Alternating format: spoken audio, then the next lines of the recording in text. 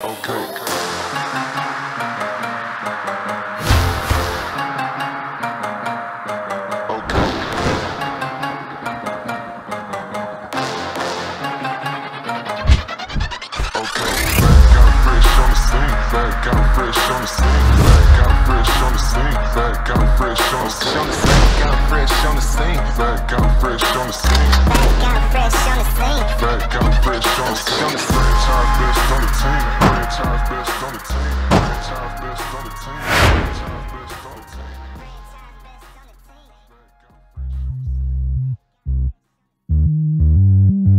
I hate the way people approach reviews these days. So I'm gonna try and fix that. I won't be talking about the specs, I'll be showing you everything you want to see about this phone. I won't be talking about is it better than the Samsung S20, and I won't be comparing it to other phones. At the same time, this is gonna be the best review you've seen.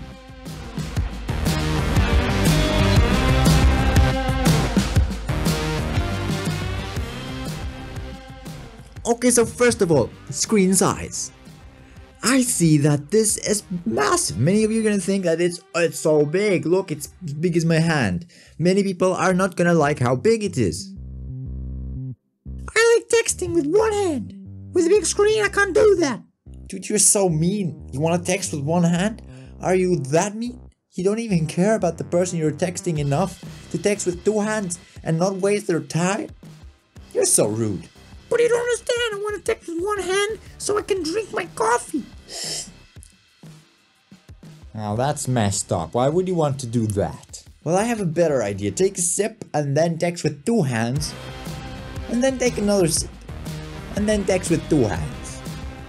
I think that's better. Well, I don't. Whatever. And many of you are scared of the size of the phone because you want it to fit in your pocket. That is correct. So yeah, if you don't have big pockets and you don't usually carry a bag around, then that might be a little bit sad and you wouldn't want to go for a big fat screen like the iPhone 12 Pro Max. Then you would go for the iPhone 12 mini or the iPhone 12. We've got 4 different screen sizes. This is the biggest. The iPhone 12 Pro Max is 6.7 inches. The other phones are smaller, but I personally think that the biggest one is the best. Now please understand something, I'm upgrading from an iPhone 7. I used to use an iPhone 7 for the past 3 years and I'm used to a small phone. But when I got the big phone, I liked it more. And here's a size comparison for you guys. And don't worry about the screen flickering, that is because I've got the shutter speed too high. And this is how they are on top of each other.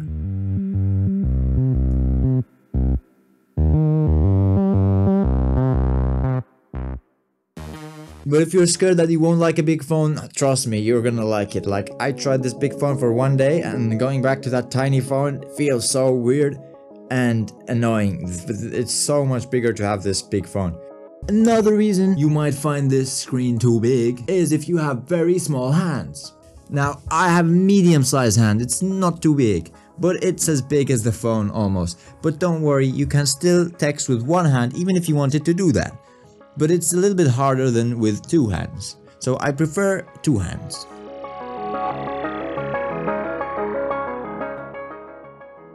I was scared just like you to get a big screen, but when I got the big screen, I now can't go back. So nice to have a massive screen.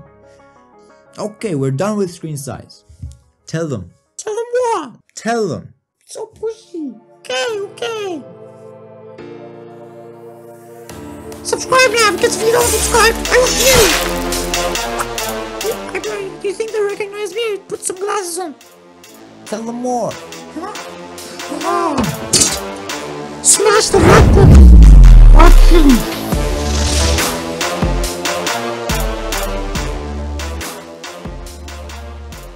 This thing has rough edges. I don't understand why people hate them. Really? Rough edges? Ew! That's disgusting, man. I really disagree with the people that think that it has to fit your hand more naturally and it has to feel nicer and have less rough edges. Because in the end of the day, you're gonna be holding this thing and you don't want to drop it. Even the flat edges, it is much easier to grip onto and you're less likely to slip. Never felt like it was gonna slip out of my hands. In contrast, if you use a curved, more natural edge screen, it always slips, which is not nice. And the bonus is it feels so much more premium. I don't know why. If you get a brick of gold, Would you want it to have rough edges like this, or would you want it to have rounded edges? I think if it had rounded edges, it would look ugly. I can easily grip this thing with 2 fingers, thanks to this design. 2 fingers is all I need. What about the screen, man? You talk about the screen. The screen is the most important part, man. What are you talking about? The screen on this phone is awesome. Apple have finally used OLED panels in the screens, and they look awesome. OLED panels are the most popular type of panel used in TV screens these days, because they give the best experience. The screen is gorgeous and you get a very high pixel density, and everything looks sharp.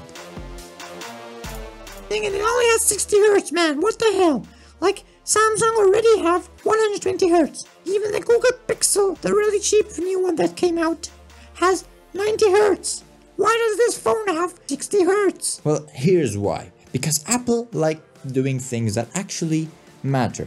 Apple's approach for things is, if it's not necessary, don't put it. Other companies, they just want to put anything extra they can to sell the phone. I much prefer Apple's way of doing things because they don't spend too much money on things that aren't really important, that people aren't even gonna notice. If you had a phone with a 120Hz screen, the screen would refresh 120 times every second. The iPhone is only 60 times every second. But really, all this 120Hz is doing is it's wasting your battery life, it's making your phone process more things, and most people won't even notice it. Usually it's beneficial for gamers. But why would you want to game on a phone when you can game on a computer, when you can game on a console? That's what they are built for. And it doesn't mean that 60 Hz can't game. It just means that if you have 120 Hz, you'll get an extra advantage. But here's a secret. If you want to game professionally and you care about having an extra edge, use a console or a computer. That is what they're built for. You don't know what you're talking about, man. Having higher Hertz makes everything smoother. Now that is a good point. Everything, all the animations, when you open an app, when you close an app, are gonna feel smoother. Scrolling windows down and up are gonna feel smoother on 120 Hz. But who cares? Most people are barely gonna notice the difference. And it will barely add to the overall experience. And it's not like anybody really reads while they're swiping. You swipe and then you read, and then you swipe and then you read. So honestly, I'd much prefer Apple's approach where they don't include unnecessary things, because that way you get higher battery life and they can focus their money into the camera and into other important things. Man, you are so wise. Thank you. Anyhow, that was cringe. So the screen was really terrific and I was super happy with it. And guess what else? They have increased the drop resistance of the screen 4 times more than the last iPhone. Or so they claim. But I'll leave the drop channels to test that. Anyhow, the screen will give you a very immersive experience, and I'm super happy with how big it is and how beautiful the colors look and how vibrant it is and how sharp it is. I've never seen a sharper phone screen in my life. I see what you mean. The screen actually looks very nice. I'm surprised. I'm coming from an iPhone 7. Yeah, but dude, when are you gonna talk about the important stuff? Tell them about the speakers. The speakers are honestly out of this world. I would never expect a phone's speakers to be this loud and to sound this good. So this is how it sounds at 25%. I'm gonna try keep it where my voice is, so you can compare it to my voice. So this is how it sounds at 50%. So I'm talking right now in a normal voice, and it's a little bit louder than my voice at 50%, which is pretty awesome.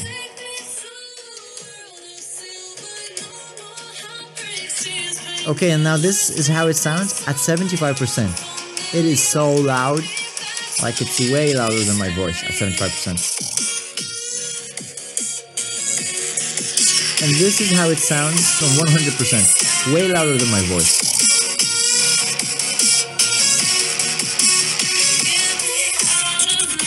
I'm actually really impressed. Yeah, I mean, you're right. It sounds really terrific. Never seen that before. Honestly, I'm astonished. I hate Apple, but yeah, it sounds nice. I agree. Now please also understand that the speaker test won't be 100% accurate. This microphone is not gonna pick up the speaker exactly how I can hear it.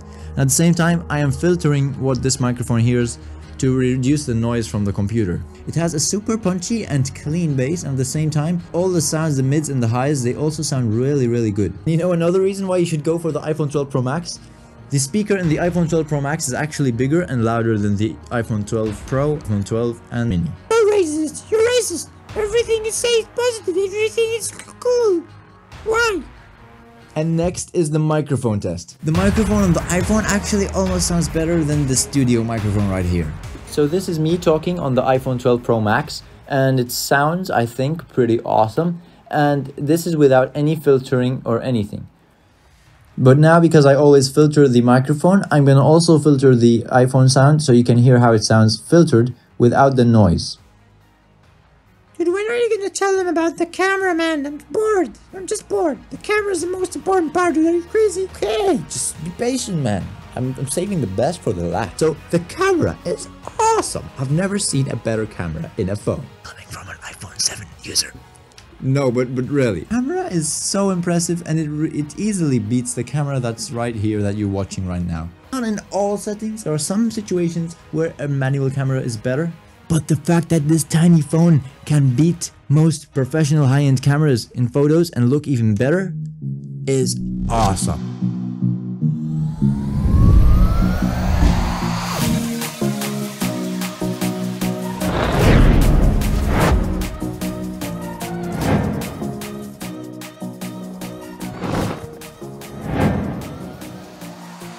Okay, as you can see by this photo, you can get a really professional looking photo. This was in portrait mode, and I honestly think it's better than something that you'd hire a professional to do. And yet I'm not a professional, and I could take it just because I have this phone. And it's also because I'm awesome. Let's just admit that. Okay, now that that's out of the way, just kidding, but it definitely does help to take good photos like these if you know which angles to take them from, and to try put things in the foreground and background to make more depth in the photo. You can see by this selfie photo that even the selfie is like so sharp. I was super impressed by how the selfie photo looks. It looks as good as the back camera photos. And this is what a photo looks like with the ultra-wide lens. Thanks to the new LiDAR scanner. If you don't know about that, this phone has a LiDAR scanner, which means it can detect the depth of objects. So when you're taking a video or a photo, it knows how far objects are. So then it can process the information and make the objects that are far appear less sharp, and the objects that you want to focus on appear more sharp, which is normally what happens naturally in big cameras. But sadly, smartphone cameras, because they have such tiny lenses, can't do the same. So they have to rely on processing.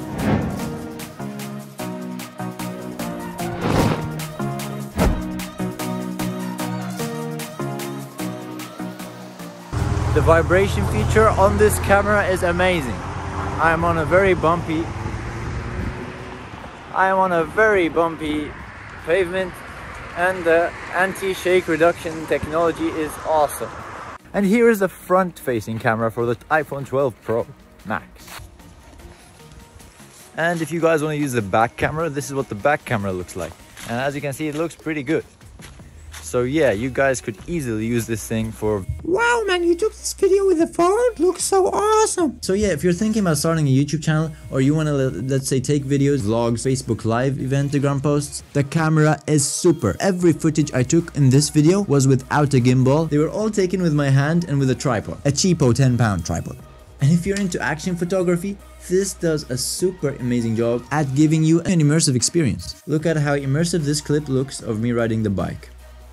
Biggest amazing thing about the camera is the stabilization technology. Apple have invented a new technology in this phone, and they're using something called sensor optical image stabilization. Normally phones use the lens to stabilize. The lens itself moves to stabilize the footage. But with this phone, the sensor actually stabilizes the footage. And another thing you need to know about the iPhone 12 Pro Max versus the other versions is it has the biggest sensor, and thanks to the bigger sensor, the iPhone 12 Pro Max can give you up to 87% better low light photography photos. So if you're into low light photography, or you like shooting stars, astrophotography, this is superb.